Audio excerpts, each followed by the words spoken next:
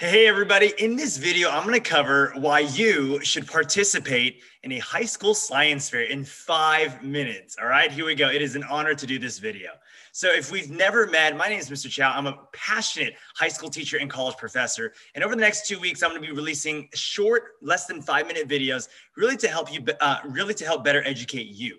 So thank you for clicking on this video. I am a high school biology AP teacher. I love science, I love research, and I love great ideas. And every single year, I love supporting students in their science exploration and really innovation.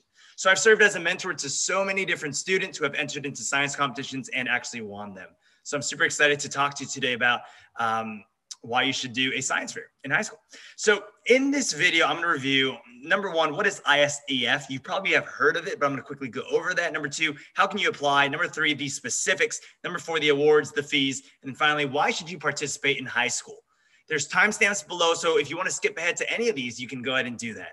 Now, let's get started. ISEF stands for the International Science and Engineering Fair. Now, I know in middle school, there's a lot of different science fairs, but I got to be real. When it comes to high school, I don't see as many students as interested or having the time to do something like this. But I want to encourage you with this video to do so.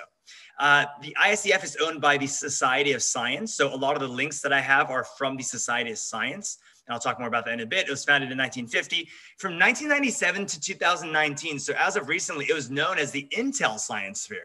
So if you've heard of that, this is what I'm talking about. Now it's called the Regeneron Science Fair, sponsored by Regeneron Pharmaceuticals, but it's really the same thing, ISEF. There's $5 million every single year in scholarships given to students. So I want to educate you and I want to inspire you to hopefully participate in ISEF in the future.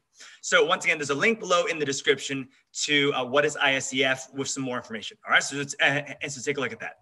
Number two, how can you apply? Well, first off, students need to be invited. So pretty much you need to win the right by competing in other Regeneron ISEF affiliated science fairs. So fairs are conducted at the local, regional, and state and national levels. I know for us, there's one in our county, and then there's one in our state.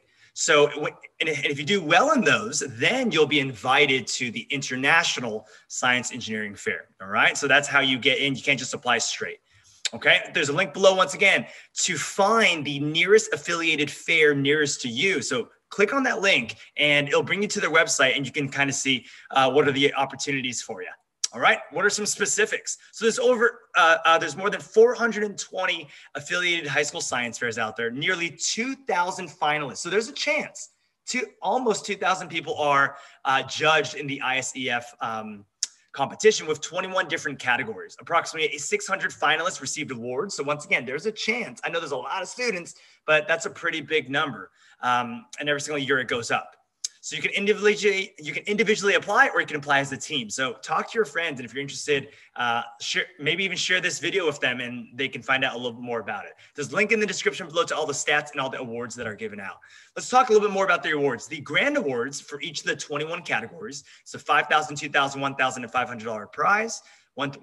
First through fourth award, and then there's the top award. So they take all the first place awards and then they rank you, and then they give you the opportunity to win up to $75,000. Once again, in the description below, there's a link to all the prizes and all the monetary awards. The fees, let's quickly talk about this. So there is a fee, and I don't want to lie to you here, but there is a fee when it comes to ISEF. Now, for your local and regional competition, click on the website and find out more information there on how much they charge. But I do know for ISEF, there is a charge, but there's also an opportunity to be nationally recognized and get an award. Why should you participate? There's a lot of reasons. Personally, because you're passionate and interested. Because you want to share your ideas and research with others. Professionally, think about it. If you want to do research in college and beyond, this is a great stepping stone to that. There's lots of scholarships and prizes, and really to network with other students out there and to see what are they doing. So I truly hope that this quick video has helped inform you and educate you on what and why you should participate in a high school science fair. And I hope that you're inspired to participate in the near future. And once again, if you're one of my students, please consider applying. I would love to support you because I've never had a student go to ISEF. I've had a student win state, but once again, not go to ISEF yet. All right. So I hope that's you. Have a good one, and I'll see you next time.